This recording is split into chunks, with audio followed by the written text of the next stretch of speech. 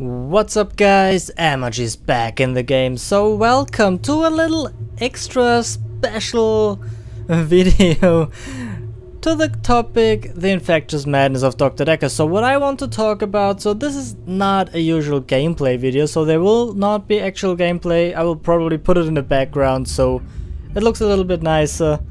What I want to do, I want to talk about the characters, so I don't know how long I will use, how long it will take to talk about each character, so I think I might do one episode per character. If I only can talk like 5 minutes about one character, I will do all of them in one. I put together some bullet points for me, what I want to talk about.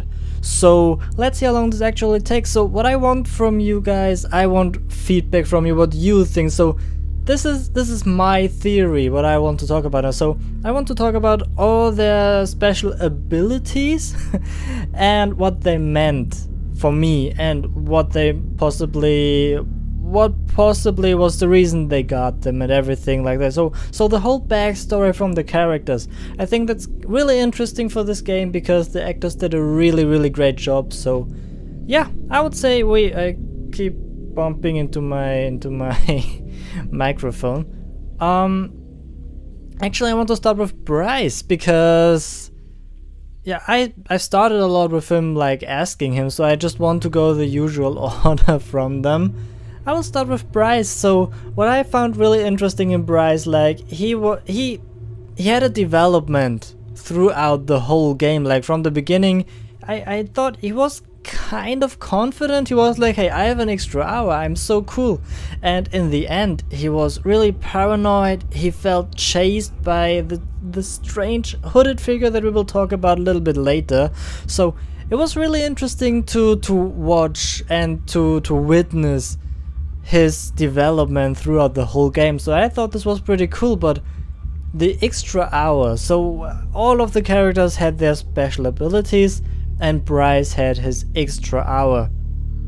In this hour, everything else around him would freeze. He was the only person who was able to walk around freely. So he tried, first of all, he wanted to use it to do some extra work, to get more work done.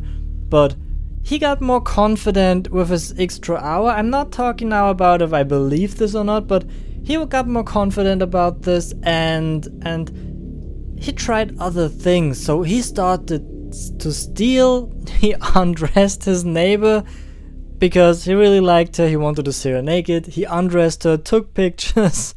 That's a pretty interesting thing actually to think about, how those pictures actually came to life without he having his extra hours. So this is something like I thought a lot about this, because how is this possible if he did not have an extra hour?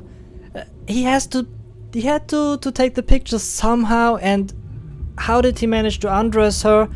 He claimed that she was frozen. She was undressing herself. He helped her a little bit and then took the pictures. But well, one of you actually commented on the video, dude, you are way too stuck in reality. This is a game. You have to think about what actually would be if those persons have this ability. And this is something I really thought about this a lot. The game continually, like, it had me. 1 minute I was like, they are all insane, it's just not possible, they do not have these abilities. And a minute later, one of the answers left me like, you know what, maybe it's true, maybe he really has this ability. And this was something the game did really good throughout the whole thing. I'm still not sure what to believe, but let's just think about well, if he had this extra hour, it's not a big deal, right? She was frozen, he did this. End of story. But let's for a second think about what would be if he did not have this extra ability, like this extra hour, nothing was frozen. How in the world could he manage to take a picture of her and undress her, take pictures of her naked?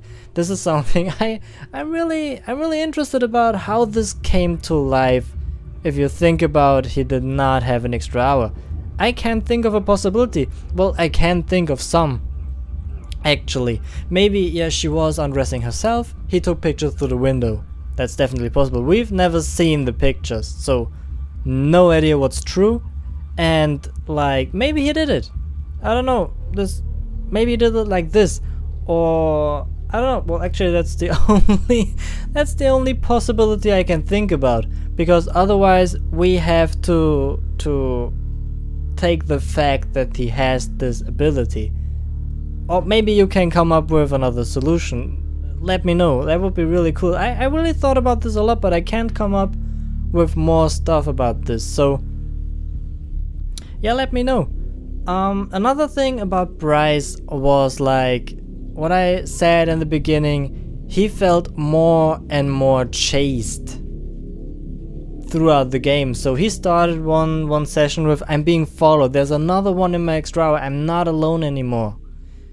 And this hooded figure that had no face, how he later told us, there are two possibilities. So of course, again, the thing, there's no extra hour, he dreamt, he had a nightmare, and like maybe it was his subconsciousness telling him about the bad stuff he did, like stealing and everything without having his extra hour. If we think about it this way, his subconsciousness let him have nightmares about this, and he felt chased because of this.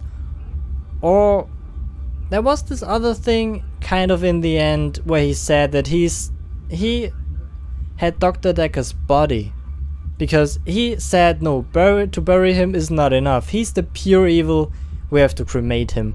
So he thought maybe this extra hooded figure in his extra hour was either death to, I don't know, punish him, or Dr. Dekker because he wanted revenge for him stealing his body. Nothing of this makes sense in any way. I mean, if you think about he really has this ability, it does make sense in the end. It really does. But if you think about, no, he did not have this fucking ability. It makes the sense like in the way of having nightmares. So that's actually what I really think. He took the pictures from her like through the window, and he had nightmares because he had such a guilty conscience. That's really what I think about this. But there's another topic with him, like with Claire. I will talk about Claire in another episode, I think. So with Iris, Claire's husband, I have to say that much. Claire's husband had an affair with Iris. That's why it happened what happened. And Dr. Dekker told both of them, and that's the part where I'm really stuck for an answer. Told both of them that Iris is in his basement, and he said, and no, wait, I'm wrong. Dr. Dekker never told Bryce. Bryce followed Dr. Dekker because he didn't trust him at all, and he went into his basement and saw her there. So Bryce says he saw Iris or he saw a girl at least in chains. I assume it was Iris, and we told him this in the game actually. I assume it was Iris because later with Claire, Dr. Dekker lured Claire into his basement by saying Iris is there. And I will talk about what happened in another episode. But actually, yeah, both of them had the same thing. Or what I just come up with actually. There's one possibility. I don't really know if this ever happens. This is really far-fetched, I guess. Like, Claire never saw Iris. Dr. Dekker called her and said she's gone. So maybe Bryce heard of this and heard that Dr. Dekker said something to Claire, maybe from Dr. Dekker himself or from Claire, or he overheard it somehow. I don't know why or how.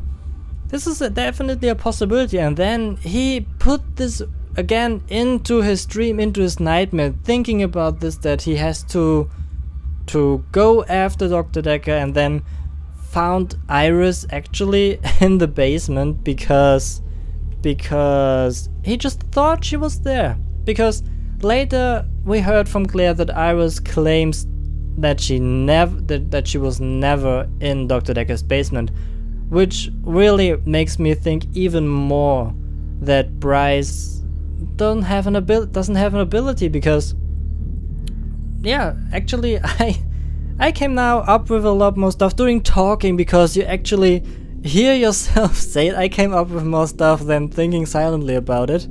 It makes all sense. Like, he took the pictures through the, I don't know, through the window while she was undressing, and nobody follows him actually. It was just a dream, just a nightmare, because his guilty conscience made everything up. Iris, the same thing. So this all makes sense actually, that he's just insane.